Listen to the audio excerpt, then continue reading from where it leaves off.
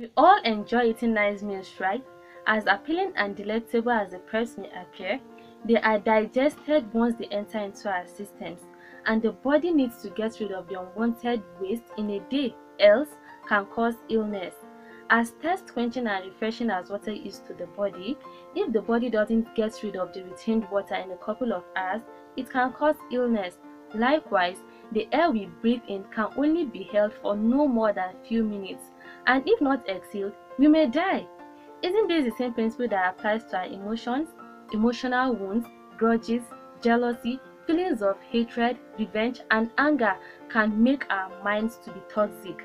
Yet, we hold on to them in our minds, only leading to many physiological and consequently physical disorders.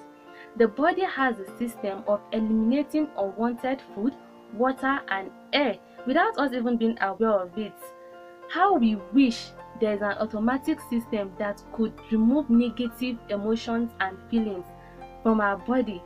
But unfortunately, the mind is not wired that way. We must work consciously in order to remove these toxic emotions from our inner systems. So, here are 4 simple suggested ways to help you get rid of these toxic feelings and emotions.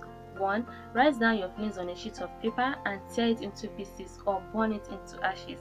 This practice in itself does not necessarily solve the problem, but it can help you express yourself and get rid of negative energy, at least temporarily. 2. Open up your heart and confide into someone close and trustworthy. Sharing your emotions can not only lighten the heaviness which you feel, but it can also help you get support and guide on how to solve your negativity. 3. Connect with yourself. Try spending time alone with yourself, have a meeting with yourself, and try finding out those things that triggers those toxic emotions within you and write down the possible ways that can help you overcome them. 4.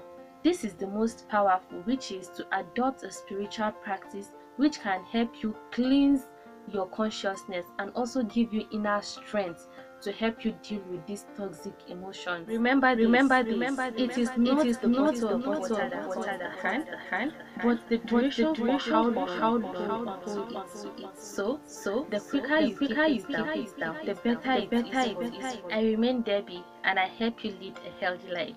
So do give this video a thumbs up and do not forget to subscribe to this channel for more videos on health, wellness, and lifestyle.